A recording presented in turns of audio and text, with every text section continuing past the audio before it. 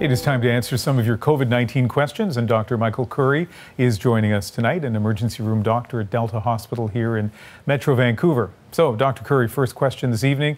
What is the latest advice for wearing a mask if you're healthy? As we all know, this has been a controversial question, and the answers have been changing. The newest research seems to show that there's a slight reduction in people transmitting the COVID-19 virus when they wear the mask. So the current recommendations are that you can wear them if you wish to do so, but it's not necessary. The key things are maintaining social distancing, and if you are sick, staying home. All right, on to the second question. I rarely get the flu. Does this mean I'm more likely to have mild COVID symptoms if I get it? I'd love to say yes, but the answer is no.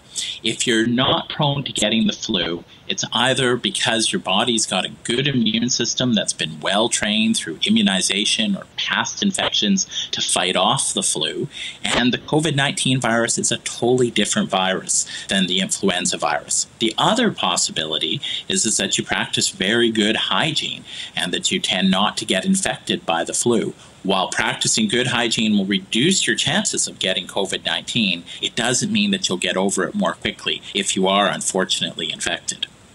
I know you're heading into the emergency room tonight. Just before you go, just tell us, what have you been seeing lately at Delta Hospital?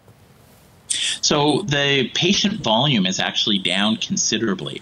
It's actually one of my slower times working in the emergency department. We are still getting COVID patients showing up, but our ability to care for them is still maintained. We have excess capacity because we have flattened the curve. The other thing is that if people do have a medical emergency, we have set up the emergency department in a way that will keep you safe. So as always, if you've got a medical emergency, feel safe and feel able to come into your local emergency department. Yeah, a really important message right across the country. Thank you very much. Thank you, Ian. Have a good night. As we've mentioned, we'll be asking your questions about COVID-19 each night, so you can send those to us. Message us directly on Instagram at CBC The National, or you can send us an email at covid@cbc.ca.